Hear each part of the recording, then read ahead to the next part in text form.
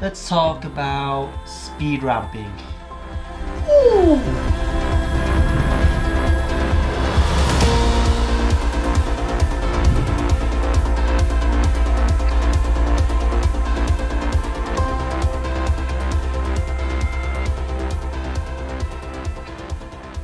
Now, what is speed ramping? Speed ramping is what you just saw right there. It's essentially taking a clip and then speeding it up or slowing it down. Yeah. Now, the thing about speed ramping is that you can get the viewer more engaged by changing up the flow. You know, you can manipulate time. You as an editor can emphasize moments by easing into slow motion. You know, say the clip is too fast and you just kind of want to let the viewer know what's going on or just embrace what's happening. Letting the viewer really feel the moment before speeding it up again. Now, why would you use this technique?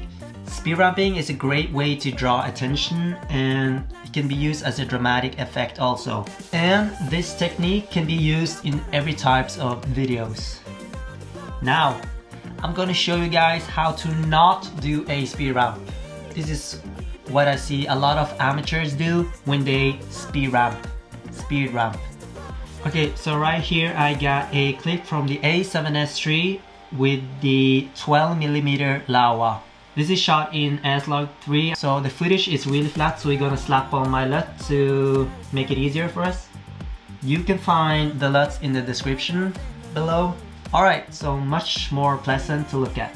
So this is how to not do it. You cut it, and then you take the middle portion and you speed it up to, yeah, let's say 4 times. What you basically did is that you divided a whole clip into 3 pieces.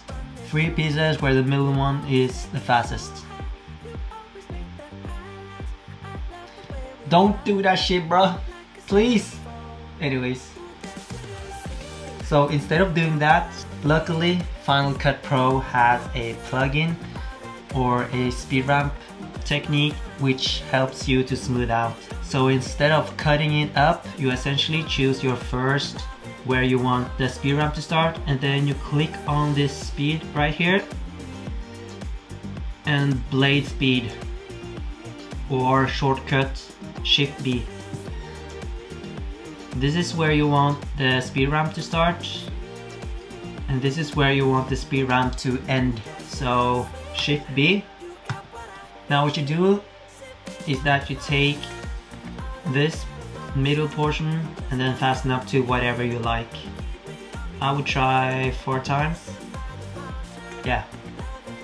Gonna let it render and then we're gonna see how it looks. Okay, let's play. You see? Much better. Now you can get even smoother than this depending on these gray bars that you see up here. If you drag these, I'm gonna explain to you guys what this gray bar does. As you can see, 50%, which means from this part up until the gray bar starts here, it's gonna be 50%.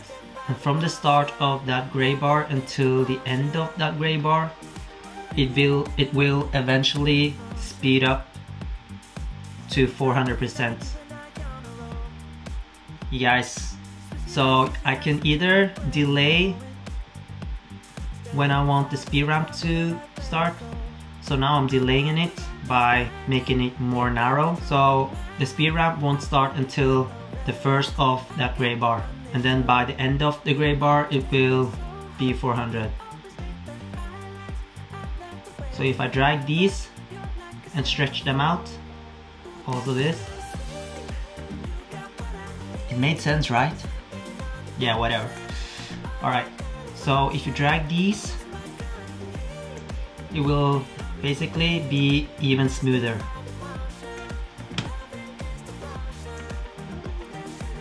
You see? Even smoother. So now you know how to do a speed ramp properly in Final Cut Pro. Alright, so let's take this to a next level. Let's try another clip, right? Taking it to the next step. Now, timing is really important.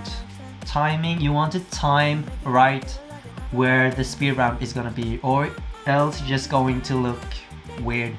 So let's time the speed ramp for this shot right here, and I'll talk you through what I think.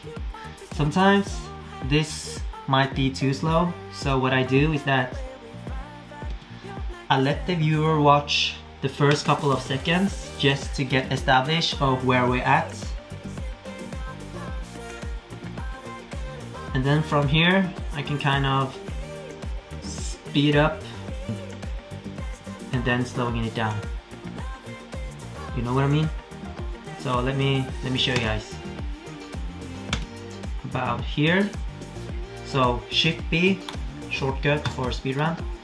This is my first marker.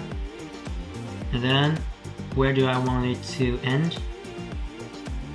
Right before I enter the door frame, because I want it to ease into the door frame and into the room instead of fast through the room and then easing out. So about here, end marker, Shift B. Now fasten this up to, let's try 2. So Final Cut Pro has already made up where these gray bars is gonna be. I'm gonna take a look and see how that turns out.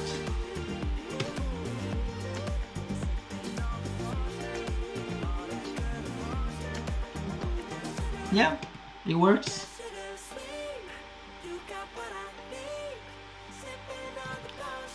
So what you also want to do is that you want to try out different speed and also drag these gray bars here. Depending on what music you use or the soundtrack you want to match. Okay, let's just try 4x. And then if I want to smooth it out, I'll drag this bar. So if you're really watching carefully, it can get a bit choppy at the start of the speed ramp and at the end. It can get a bit choppy, so what you can do to take it to the next level is that you add a motion blur. So I'm gonna use this motion blur from right angle, add on top, and then drag. So I want the start of the motion blur to be a little bit before this gray bar starts, and then drag so it goes further than the gray bars. Now, gonna let it render. Let's watch the clip.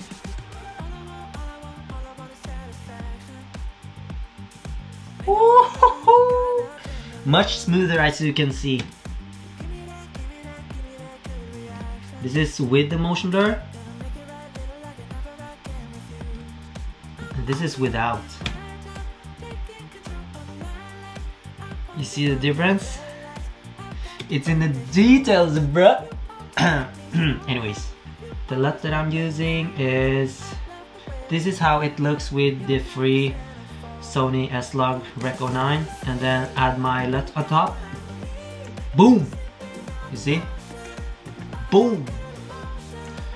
Again, link is in the description. Anyways.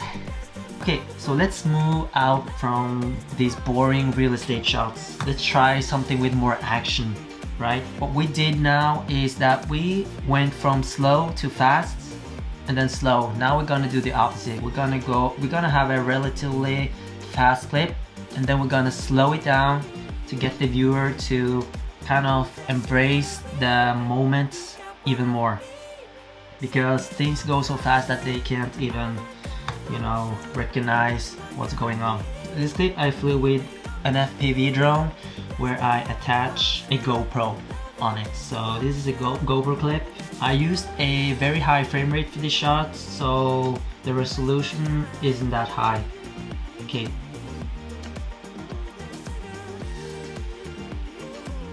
Cool shot, right? Boom. Almost cut his head off.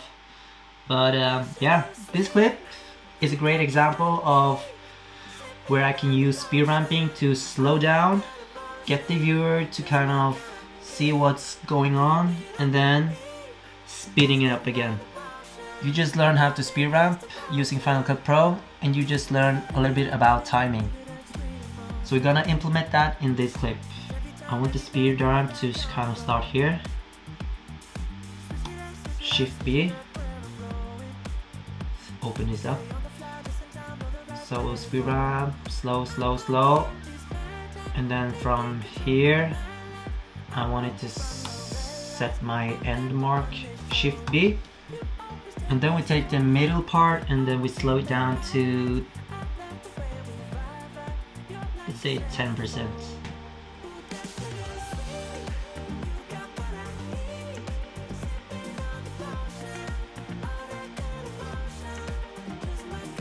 Alright.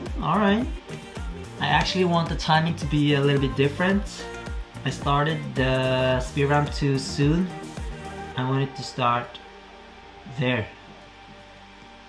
Okay, so we're gonna have another try.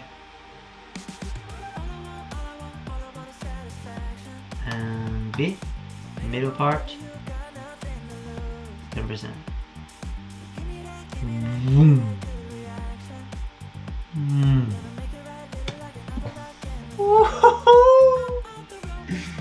You see? Y'all see? I'm playing with you.